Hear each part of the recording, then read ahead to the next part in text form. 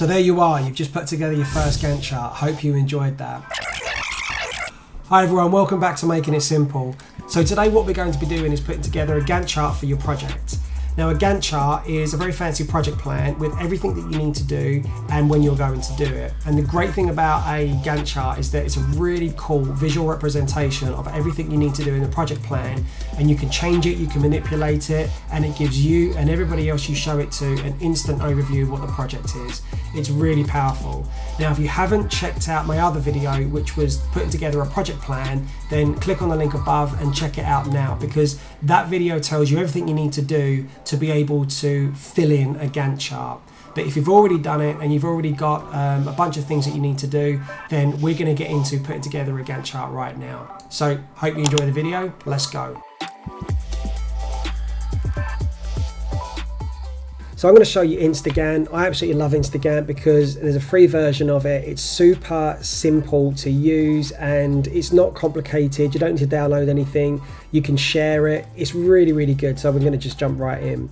So first of all, if you go to instagantt.com, oh, and by the way, I'm not affiliated with Instagantt whatsoever. They don't sponsor me and I'm not getting anything out of this. This is really for me to show you what my favorite tool is so that we can start putting together really cool Gantt charts. So let's log in. So I'm going to click there. So once you've logged into Instagantt, you're going to be seeing something like this. So something that's completely blank. It does have a tutorial. I've actually skipped that and I've just gone straight to this. But once you sign up, then you can have a look through the tutorial. Okay, so first of all, this is your Gantt chart. We'll go into all the wonderful things that can show us in a second. And you also have your side panel here. So I can get rid of the side panel, I can get it back up again. And this is where I can store my projects. Now with Instagantt, the free version, you pretty much get all the features. The difference between the free version and the paid version is you do get some more features, but mostly you can only manage up to 3 projects. So the free version is, you know, really good for getting started. So this is our project and we are going to be launching a marketing campaign. So first of all, I'm going to rename this section Marketing Assets. Also in the marketing campaign, we're all going to have TV as well. So I'm going to have marketing TV. I'm going to add another work stream called radio. I'm going to add another section called launch event. And now I'm going to start filling this in. So in the marketing assets, I'm going to create a task. I need to create the marketing banners. I'm actually going to go, I'm going to click into one of these tasks. I'm going to create a new subtasks. So create the scrappy banners. Excellent, look at that, well done Dean.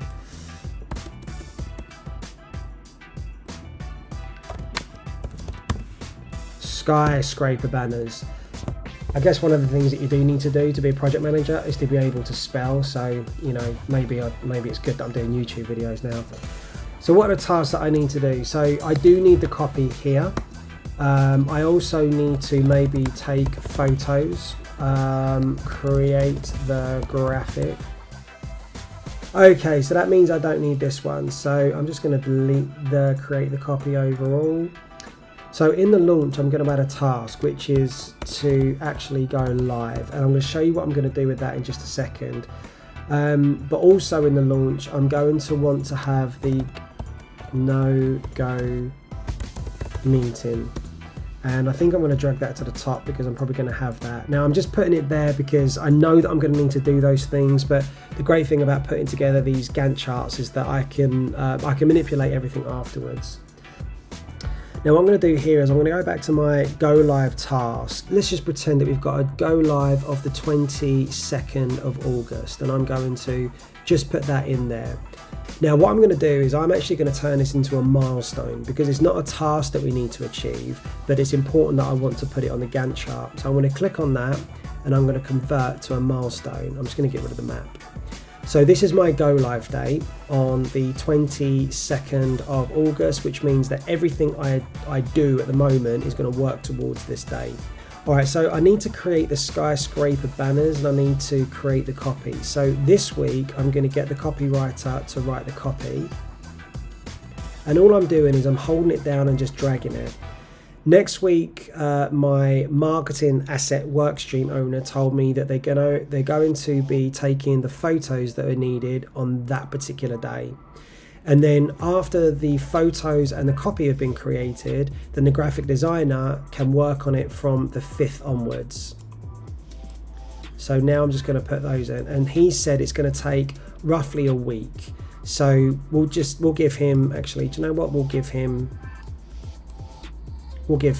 5 days.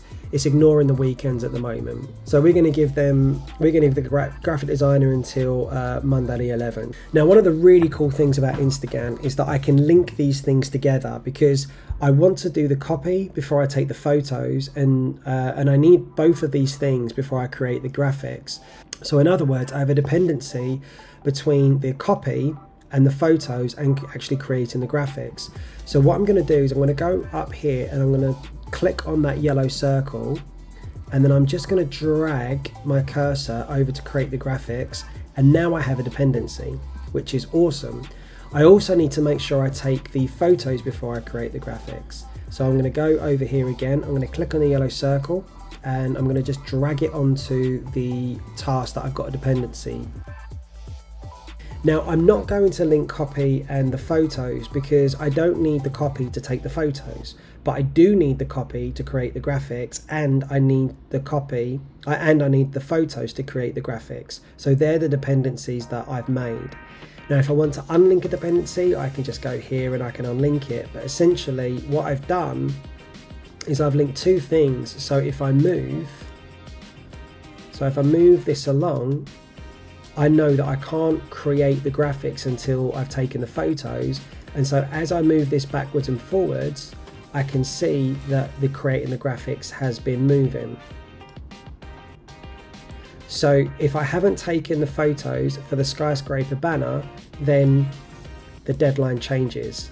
So what the great thing is you can do with Instagantt really quickly and easily is create all the dependencies, and you can see if there's anything that's going to be affecting your milestones, because eventually you're going to link everything to the go live, and if there's a bunch of dependencies that are going to shift right, then the go live is going to be shifting right as well. So now we've got our marketing assets done, so we're going to do the same. Now the other thing is that in order to make sure that I can go live, it very much depends on the TV ad being ready. So I'm going to link this milestone and this milestone, which means that I'm not delaying it, I'm not delaying the go live, but as soon as I am not ready, you can see I start delaying the go live by a day. Every day it's not ready. Now I'm going to pull that right back. I'm going to, that was the 22nd. Yeah, that was the 22nd of August. We decided that. I want to lock that date actually. So it means that I can't now drag that across. In other words, I absolutely have to be ready by the 19th of August on the TV ad for us to go live on the 22nd. There's no option now. Now, this is pretty much it. I mean, you now have a project plan. You now have everything that you need to do, in order to go live. A very basic project plan, but essentially you put something together. You can keep adding to this, you can change it, you can manipulate it. So if the graphic team says we're going to be late, then you can actually just start moving these and you can see how it changes the whole picture. So that's pretty much it. That's a super simple way of putting together a project plan.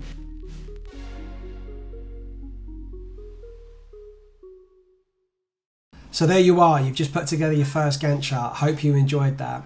I get really excited about them. I know that I'm the most uncool person on the planet, but I love putting together Gantt charts. I find them therapeutic in the end.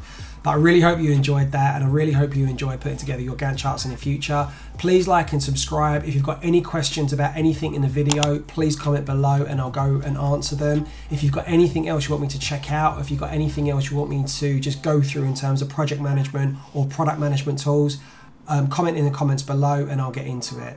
Until then guys, have a great day and I'll see you soon.